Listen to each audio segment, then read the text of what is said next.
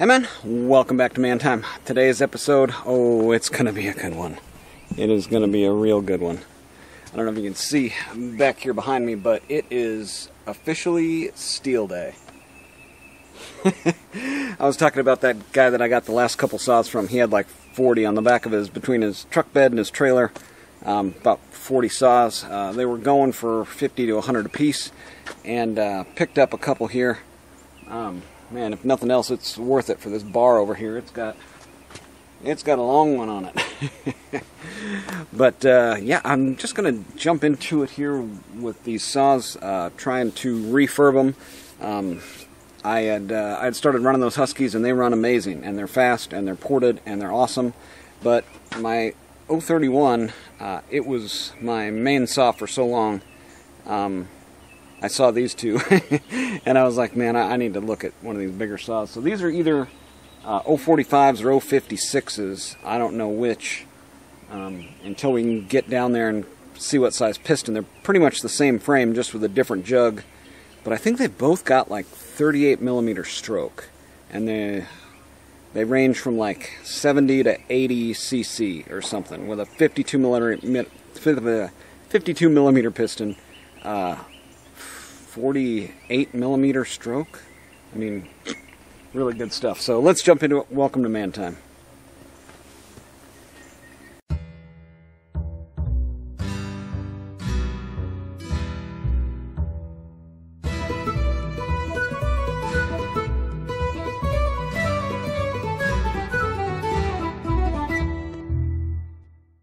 Let's get a little closer look at these. So I haven't done anything to these, like not even tried to take the gas cap off of either one of them. I got them basically, and then, oh god, yeah, this still had gas in it. So I need to, first thing I do is empty the old gas out of these when I get them. So that's on the top of the list. Let's see, Champion spark plug. It looks like it's missing some pieces here. This piece is broke. Okay, so this is falling off.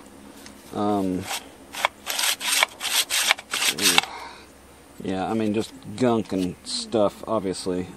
Starts with kind of cleaning everything out, going and just basically spraying everything down with blaster. You can see starting to get all this stuff kind of loosened up here.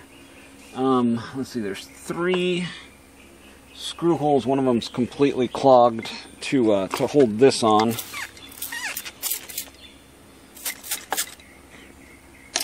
And the game plan here is to, you know, just do a general assessment on them, see what's all missing,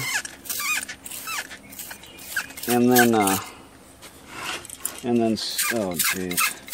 Well, at least the carburetor's there, right? I mean, there's not too much to, yeah, it was left open, but it doesn't look too bad in there. I'm going to blow it out, of course.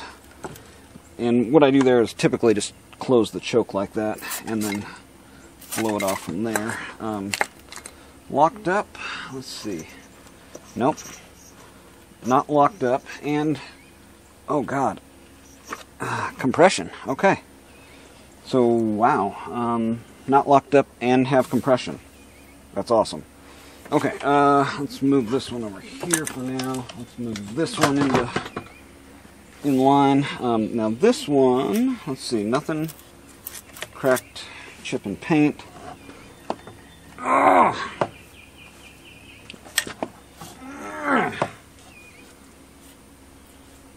Yeah, now on this other one, it's got Stihl stamped right on the gas cap, but that's not coming off. Let's look at this side of it here. Yeah, see, it's still got, I mean, it's got the side cover. That one was missing the side cover. So between the two of these, I should be able to get one of them working. See, it's got whole provisions for another set of dogs. That one's got a bent up set. This one has them on here. Looking like a 25-inch 050 3/8 chain. I did end up picking up this because neither one of them had this piece, so I found this on eBay. But this one has the carb. It's actually looking pretty clean in here.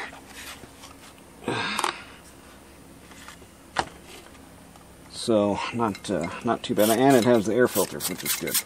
So no air filter on that one. Let's check for compression. Pulls over.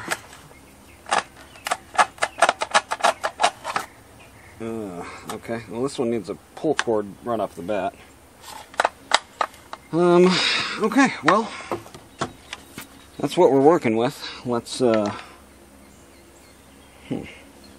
let's start with getting this side cover off, getting the plugs out, seeing if we can get a look down into the pistons, and then get the exhausts off of there. And we'll take another look at it.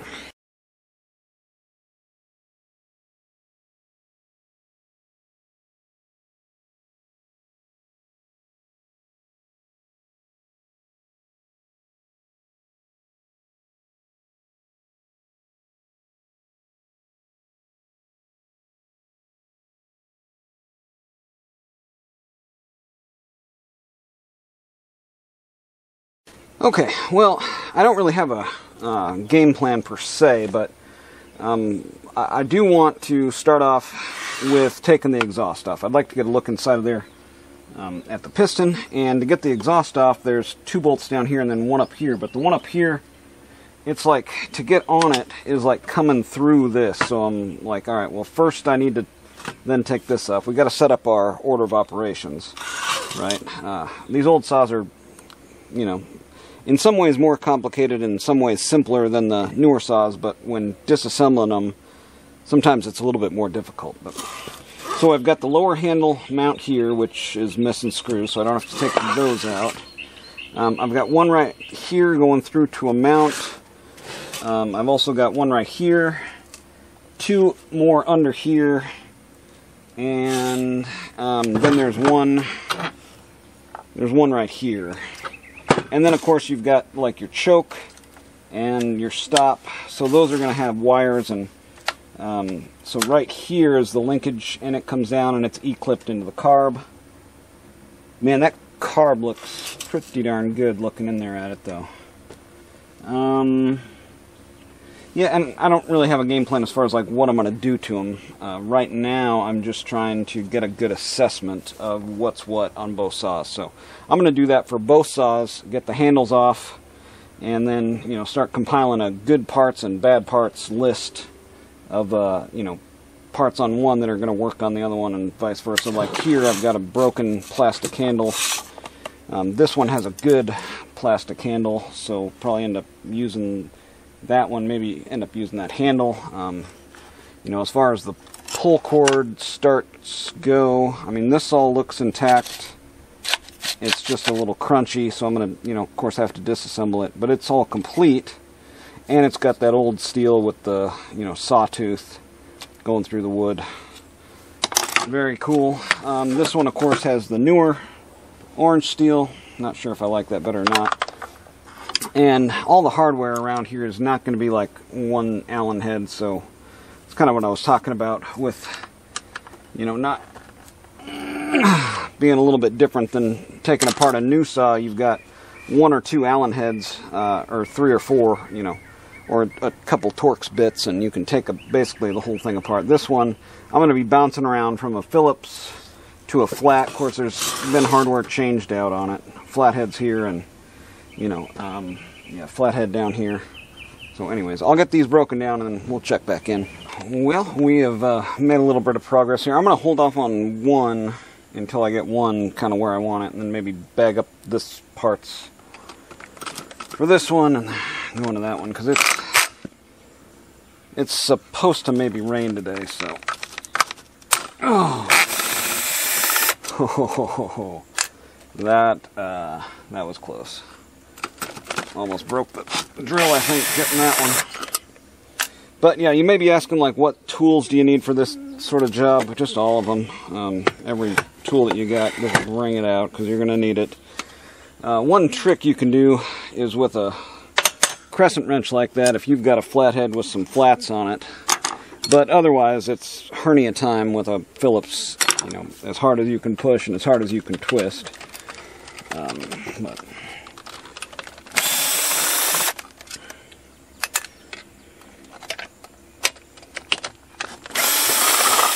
man, that makes it nice. Okay, there's our muffler. Alright, moment of truth here. Oh dear Lord. Did I just... Well, the piston has some minor scoring. Let's see if we can get in here and look at it a little bit. Yeah, so here's looking in at our piston, and might be a little tricky to see, but there's just some minor scoring right along that top edge of the piston. It doesn't even look too bad. It looks very runnable as is. Ring looks good. Nonetheless, we're gonna get the jug off of here. So let's just keep taking bolts off until we can get to that point. Okay, so let's see. Next order of operations. Actually, while we've got it down this far, what we can do here is look down into the jug and just make sure that scoring isn't extended into the jug. And it's hard to tell. This is at such a steep angle. I really can't get in there and see too much. Yeah, matter of fact, I can't really see anything.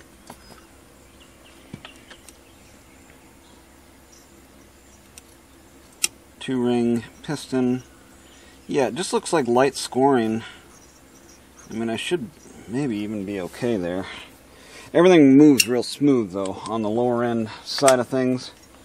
It's all moving really nice and smooth. So, let's see here. I think the next step is going to be, see, it's got this assembly here. Kind of nice, though. They've got the choke up here on this connection versus, like, you know, somewhere else.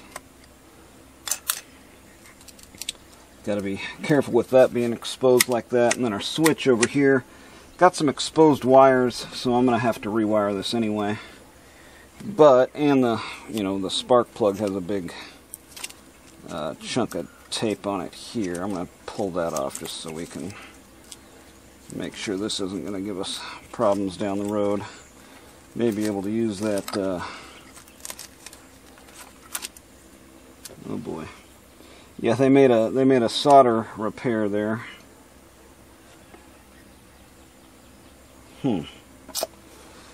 Yeah, so that's not really the right way to do that. Anywho, let's see here. I've got one here, two here, one back there. So we'll start with our carburetor. Getting that off of there. And we're probably going to be metric here with an 8mm. You betcha. And we'll get that off of there. Then we'll have to push the boot probably through this housing to get this off. And then it's going to be figuring out how to get our gas tank off. And it's already missing a screw here. Looks like the only thing really holding that on there is going to be whatever is behind here. So trying to figure out how to get this mount off and get it up that way. Man, these dogs are sharp. I should probably take those off first for safety reasons. Am I bleeding yet? Alright, so when you're trying to get this apart, you've got two options here. You just start ripping and pulling and breaking stuff, or methodically going through and looking to see if there's like a specific way to get all this stuff off. Now, I was starting out taking these off, and I'm probably still going to, but this is actually, unlike the 031, the gas tank, this whole thing. So if I take these off, I'm looking at the inside of the gas tank over here, right? I also found there was a screw right here, so there's a soft mount back up under behind there, and that screw, you can get to it. It's a little difficult, but possible. Now the primer of this whole thing looks to be this right here. So there's a mount right here and this piece, but it's not like a through thing. Oh, there's flats on it. Okay, I didn't notice the flats when I first started this, but there is flats on it. It looks like. Yeah. But anyways, you can either get a wrench on like this, which kind of works, but not really, or like this, and start turning it. But the problem with this is I broke it free like this, but you just can't get much grip on it. So now that I'm seeing these flats in here, I think I can get on there and get it the rest of the way. Maybe I can start kind of working this out.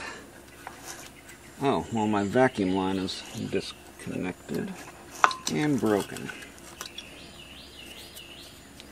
Yeah, that's part of the problem with these older saws. Right, there's no... Yeah, somebody was working on this one. And, oh, no. No, okay. Yeah, good thing I didn't go wrenching on that. This is actually well designed. There's a nipple in the back of it here, and then just this little tube, which is easily replaceable. Really good design there. Okay, next is going to be the boot.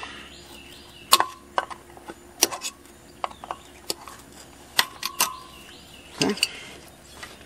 And then that comes off of there. That's off of there. Beautiful. What was that? Okay, let's see there. That hadn't been connected in a long time, the vacuum. I'm surprised the piston isn't in worse shape than what it is. Alright, let's blow all this off, and then we'll see if we can get these two pieces apart here. It doesn't look like that's... It definitely looks like that's a two-piece. It's gotta be, right? Okay, we're almost there. So I've noticed a few little nicks, dings, damage. Of course, the wire for the on-off switch is completely, the sheathing is gone, and I mean, this could be touching ground at any time.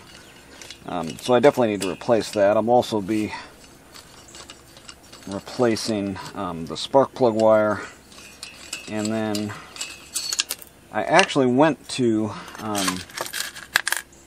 take the dogs off, but where the lower dog goes in here, this is just completely eaten up, probably from a chain, but then the dog is bent here too, so somebody was probably watching too much TV and saw, you know, somebody digging their dog in after they get done cutting down a tree, you know, sticking it in the stump. And I mean, that's what happens when you do that, right? You bend that dog over and break your chainsaw, basically. Okay, we're down to one left, and then we can get our jug off. See what size piston we got. See if this is a, you know, 045 or 056. I think was the two models that use this same frame. Get out of our screws out of here. Maybe. God, does that even go through there? Oh well. Man, I don't know how they got those in there. Gasket looks good. I know these are going to fall out. As soon as I go to show you the cylinder, these things are going to fall right out. Yep. Okay. Ooh, ooh, ooh. Lucky, lucky, lucky. We got lucky. Look at here.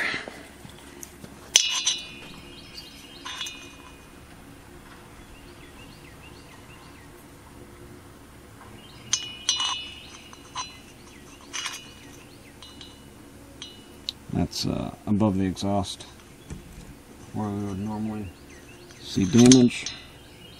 There is none. Look at those big, wide open transfers. Oh my goodness. Wow. Oh man, this thing's going to be a monster. Nice chamfered edges. Really nice chamfered edges. I mean, all the way around there. Whew. Now this looks like a 52mm piston. You know, of course I said 056 or 045, and the reason is, I mean, there's nothing. All that I can make out on this is electronic. Yeah, it looks like maybe 045, but let's measure this. Let's just measure it out and see what we got. It looks big.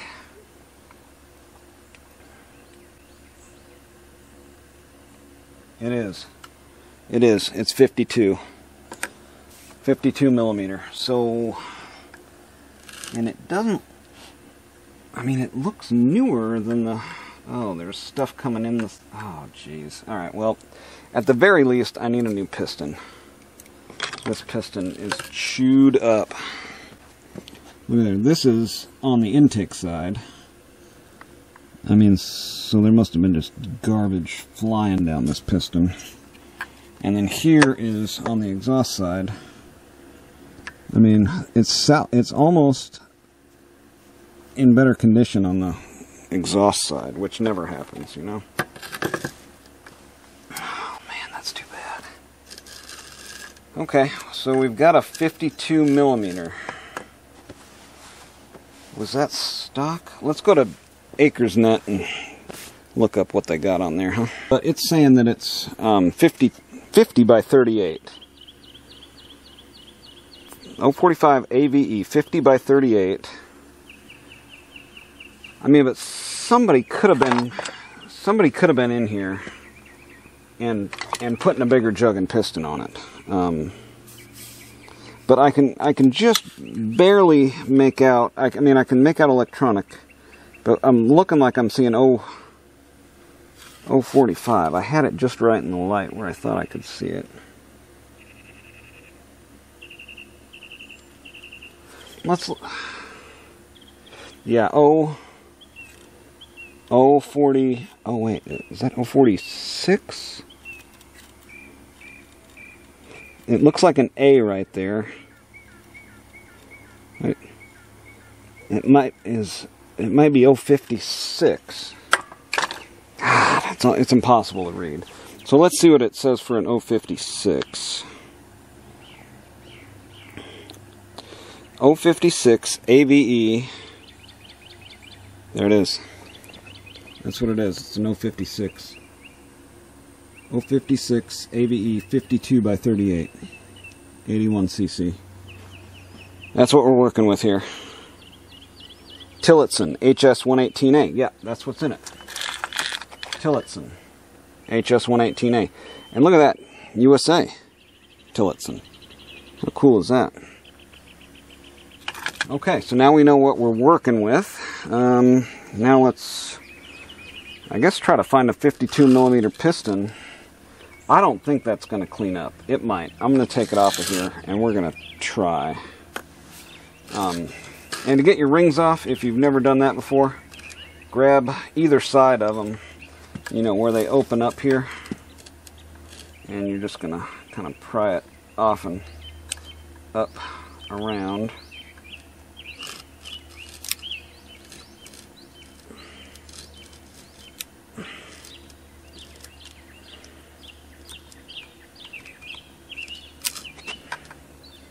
Some are more difficult than others, that's for sure.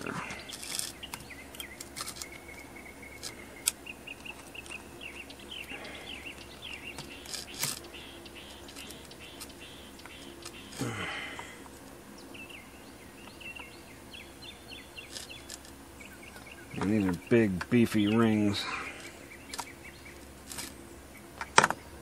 Okay, there's one. Man, I think what happened was this didn't see much runtime. I don't know. Let's look at the ring and the piston real quick here.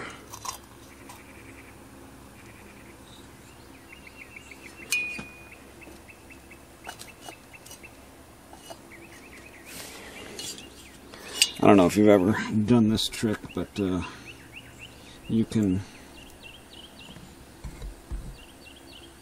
see how much wear your ring has by the amount of gap right there.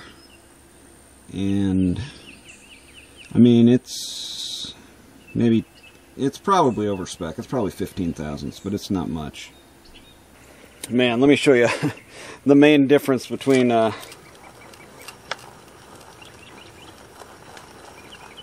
guys hear that?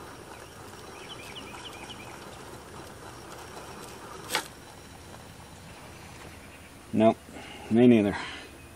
That is the smoothest lower end. I mean, and it's just going to be chugging along. 52 by 38. God, that's huge. That's huge. But look at how much trash this thing ate. Right? New saws are not going to, the lower ends aren't going to hold up. So this is trash coming into the lower end through the intake. Right, our dowel pins are here, rings are aligned this side. Trash, just running right in there. Trash, running up through the transfers and into the piston.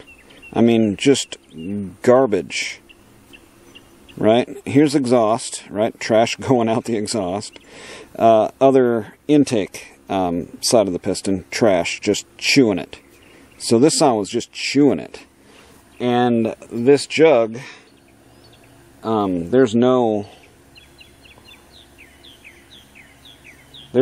scoring. There's some light scoring below the intake. Nothing that won't clean up, and the exhaust is perfect. Kind of a puny exhaust port, though. This might be seeing a grinder, but yeah, just with some 400 grit here, we can see. Yeah, I'm catching my nail on that. That's not going to work. Okay, well, let's see if I can find a piston online. And this is the Molly male piston, OEM. OEM male jug on here. So let's take a minute and think about what we want to do here. If we want to dig into that one, maybe that one's got the same 52mm piston jug. Look at the combustion chamber on this. Can you see down there? It's a combustion chamber within a combustion chamber. I bet this sucker has all kinds of power. Wow. Yeah, no need for a pop-up there. It's built into the jug. Okay, I'm going to blow all this down, and then maybe we can get a better look at kind of what we want to do here. Alright guys, well that's going to do it for part one of the Stihl 056, let's see, AVE. Stihl 056 AVE. Yeah, 52mm piston, 38 on the stroke. I went ahead and ordered a piston. Let's see here, Little Red Barn still sells those. Brand new. Then I think I also ordered a new old stock one. I kind of want to compare them and see, and then some caber rings. They still sell all that stuff. The difference, I think, between like the 064 and then like some of the other 52mm ones, 044 maybe has a 52. There's some other 52mm ones. This one has a 13mm wrist pin, so you can't interchange. I think the other ones have a 12 and maybe even an 11mm wrist pin. So, yeah, I've gone a little bit further in here. I want to make sure that this thing is tip-top, so as soon as I get that new piston on there, I'm not going to have any surprises. But this thing is turning out to be just kind of a bear to get off of there. Pretty interesting. This is actually made in Sweden. It says right there. So, I don't know. We'll keep trying, and in part two, I'll have the replacement jug. We'll put it on the timing wheel. Get some timing numbers out of it. The exhaust port on this one looks pretty anemic. I think I'm going to go in there and do the layout fluid on the piston again, and draw the edges of the ports onto the piston, and then maybe make some decisions from there. But I definitely want to port this. I've seen these things running stock. For that much duration and piston size, I'm hoping I can get a lot more out of it. So this one is definitely going to go into the knife and get ported. Even though, you know, I hate to do it because, again, they're going to say it's an antique saw down at the saw shop when I go down there and ask them for a part for it. I don't care. I want this to be like the best running 056 AV, and I still want it to look like a piece of junk too. That's the other thing. So I'm not going to do anything like to modify it, like as far as paint or anything like that. I'm just going to, in fact, this is probably as clean as it's going to get. I did run out of brake clean, so it might get a little bit cleaner, but not much. So anyway, stick around, like and subscribe so you can find part 2 of the Stihl 056 AV ported chainsaw revival. Thanks for joining me today on Man Time, guys. Get out there. Have you some man time, too.